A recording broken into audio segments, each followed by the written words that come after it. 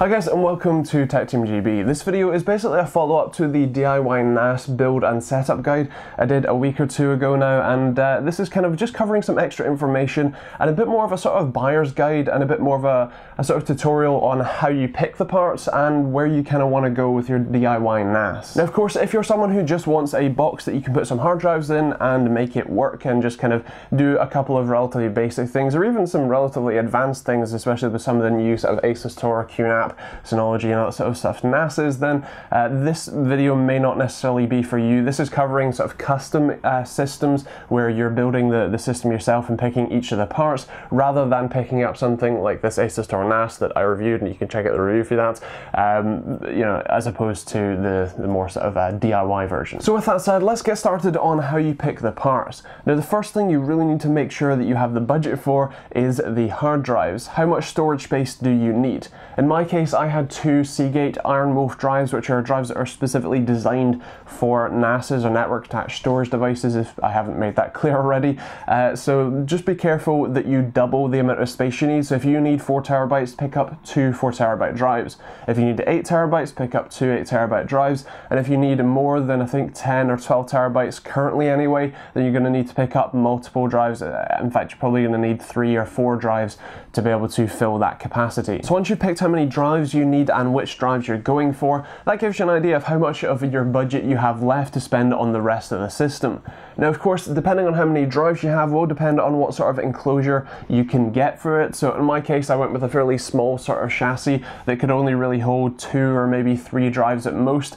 So that was my understanding, because I only had 2 hard drives to install there. If you have 6 hard drives, for example, you're going to need more of a mid or full tower chassis to be able to hold those. And of course, that does mean that you're going to be able to have a bit more space for other stuff, have better airflow, but means that it's not going to be a sort of sleeper chassis you can just hide away in your TV stand like I do. Once you have the case sorted, you can then get an idea for what motherboards and processors and all that sort of stuff you want. So generally speaking, if you're going on the budget side of things, then something like the A8 that I recommended in the setup guide video, that's a fantastic chip to go with. It's around about the sort of £50 mark, and you can pick up motherboards for around about the same sort of price, probably £60 mark, especially that A320 board that will work perfectly with it. It has a couple of display outputs so you can set things up, and it has obviously gigabit Ethernet built in, and it has some PCIe slots, so if you wanted to use 10 gigabit networking adapters or anything like that, you can install those. Now of course, if you're going with an even smaller chassis than I did, you might want to pick up an ICX board like the B350 Gigabyte board, or there's a couple of other B350 options as well. I don't think there's any A320 ICX options just yet, but obviously bear that in mind. And if you're fancying going on the Intel side, there are some cheaper ICX boards available there too. Next up is choosing your RAM, and that is a pretty important one, because if you're using FreeNAS, which is what I personally recommend, FreeNAS uses the ZFS file system, and that file system uses a lot of RAM, especially if you're using large capacity drives. So if you're in the 4 terabyte plus range, personally I'd recommend at least 8 gig, if not 16 gigs of RAM. And of course, if you're in the 30 terabyte range or something silly like that, then you're definitely going to want to go even higher. The speed of the RAM, especially if you're going with a locked motherboard, probably doesn't make too much of a difference, so you're probably going to want to go for higher capacity rather than higher speed here. But of course, if you can pick up some ECC memory, then this could actually be a pretty reliable server for you to run. And I believe that most of the motherboards, especially on the AMD side of things anyway, do currently support ECC with Ryzen chips. You will have to check on each motherboard, and especially some of the lower end boards, you will have to check that those definitely support that if you do want those features. But either way, it's still a pretty nice option to have available. When it comes to the rest of the components, like the power supply, this is generally going to be a pretty low wattage unit. As long as it is a relatively name brand power supply, you should be okay. I'd personally recommend 300 watts or up, just in case you want to add any extra features or anything. And because generally speaking, if you're in the sort of 300 watt category, then as that power supply degrades over time, you're going to obviously lose some of that wattage. And while your system, especially if you're going with one of those sort of A8 chips and basically nothing else, you're probably only going to be drawing 50 to 100 watts from the wall.